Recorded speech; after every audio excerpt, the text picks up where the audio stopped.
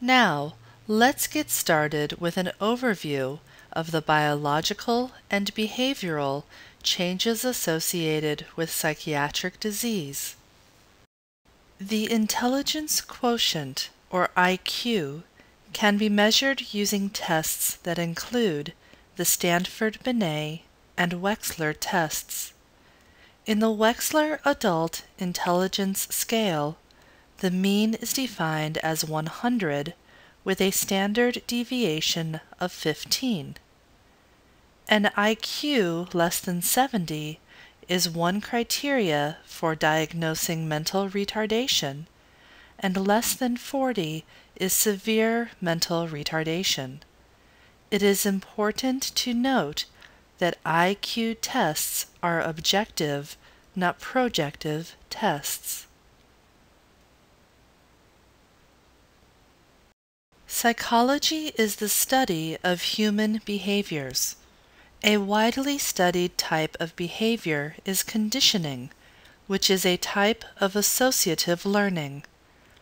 Two types of conditioning are classical conditioning, in which the patient learns a specific behavior or physiological response to a specific stimulus. This is the classic example of Pavlov's dog learning to salivate in response to a bell ringing. The second type is operant conditioning. This is learning in which a specific response is elicited because the patient learns it is associated with a reward or punishment. Operant conditioning may be positive or negative reinforcement, or even punishment. Reinforcement schedules dictate how quickly a behavior is learned or lost.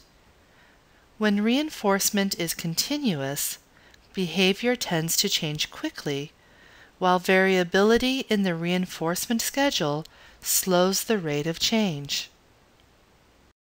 Much of psychology is based in the structural theory of the mind, as first described by Freud. According to Freud, there are three structures of the mind.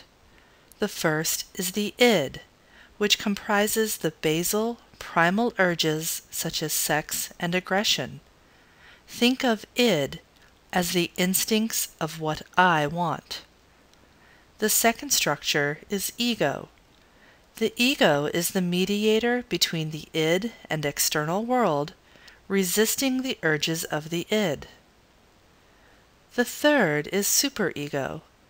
Superego comprises higher social behaviors such as moral values and conscience. The topographic theory of the mind is similar to Freud's structural theory in its presumption of three layers of consciousness.